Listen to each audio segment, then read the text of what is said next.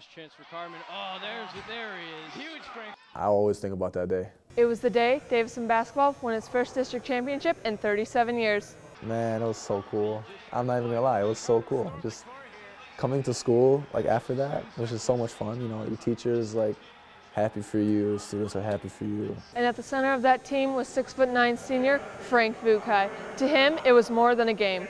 I feel like Davison really needed that. And I was happy I was able to give that to them. Frank was a dominant scorer, rebounder, and much more. He was a tremendous basketball player. For a big man, sometimes big men are one-dimensional, can only play inside. That wasn't Frank. He could shoot, he could dish it to his teammates when they collapsed down on him, and he could handle the ball relatively well for a big man. And defensively, he was great at protecting the rim, but he also wasn't scared to step in and take a good charge when needed.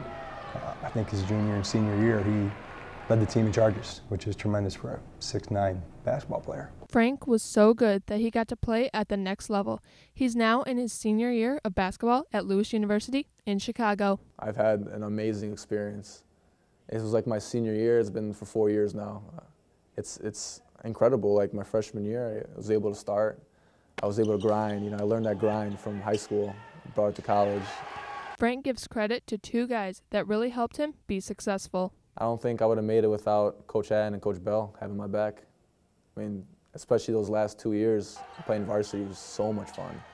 I learned so much. I learned how to grind, and I think that's why I got success in college, is from them too, honestly.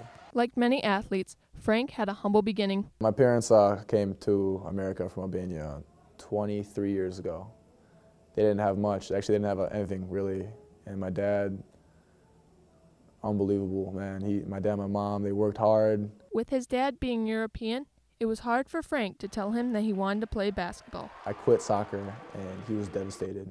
And you know, he's so different from a lot of other dads, I feel like, is he was like, "What do you want to do?" And I was like, "I want to play basketball." Through all the success, Frank will never forget who he truly is. I know where I come from, and I'll always remember who I am. Kate Lawrence, DTV Sports.